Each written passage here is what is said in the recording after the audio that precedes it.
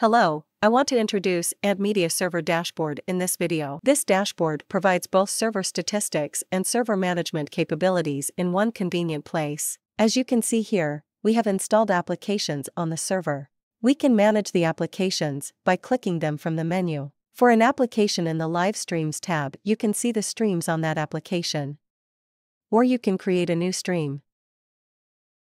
Now, I have created a test stream, but it is offline because I haven't started to ingest video or audio data into that stream. You can also perform some actions on the streams like recording, restreaming, or deleting.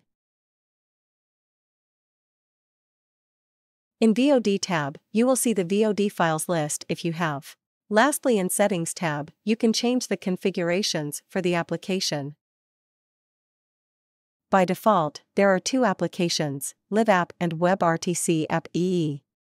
They come with AMS Media Server installation. These two applications are totally identical at the beginning, but you can customize them with the configurations by editing application settings. For example, you can enable MP4 recording for one application and disable it for another one. Besides these two default applications, you can create your own streaming application with a different name. If you create an application without providing any WAR file, then newly created application will be identical to the default applications. But if you provide a WAR file, you can also install custom streaming applications. You can find useful applications from AMS Media Server Marketplace. Now I have created a default streaming application. I can delete any application from the dashboard.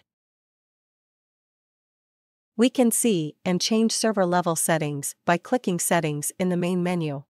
Moreover, we can see the server logs or create a support ticket using the main menu.